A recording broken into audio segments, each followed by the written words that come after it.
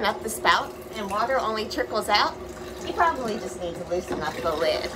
This will allow air pressure to come and help push the liquid out. We stick this pure water in these carboys that we stick next to the sink.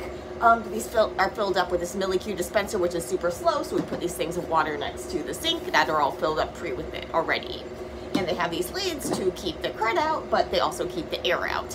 And if that air can't get in, it can't be pushing down on the liquid and help push the liquid out. Instead, when you open up the spout, the only place the air can come in is through the spout going up, and that's the direction we don't want air pressure to be working.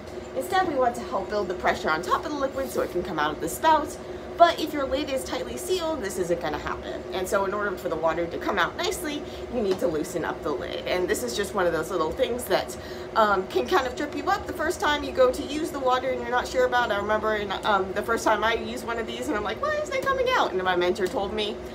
So I'm telling you, and I hope that now you know that it's because the air needs to come in order to make that air pressure to help push the liquid out. And if you have it sealed closed, that's not going to happen because the pressure is going to be too low in here, and the only direction the air is going to be going is the wrong way.